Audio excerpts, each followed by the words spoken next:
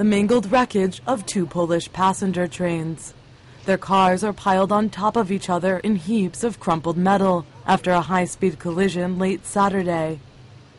With about 350 passengers on board, the trains met head-on as they traveled in opposite directions on the same track. At least 15 people are dead and dozens more injured. President Bronislaw Komorwoski visited some of the victims and their doctors in the hospital Sunday. One injured man tells of the horrific accident. There was a crash. The lights went out and everything started to fly.